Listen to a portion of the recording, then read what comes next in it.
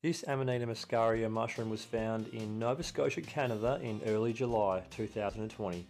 Amanita Muscaria, commonly known as the fly agaric or fly amanita.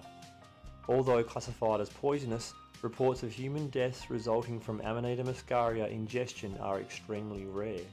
It is eaten in parts of Europe, Asia and North America.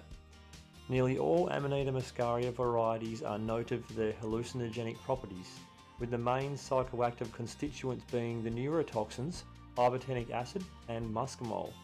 We think this is an Amanita persicina. We checked the mushroom the next day and it had opened up almost fully into its cup of life shape. Commonly known as the peach-coloured fly agaric, it was formerly believed to be a subspecies of Amanita Muscaria, but recent DNA evidence has shown Amanita persicina to be its own distinct species. We believe you can use this the same way as any Amanita Muscaria, but we haven't tried yet. Please like and subscribe and hit that bell notification to get updates on more videos.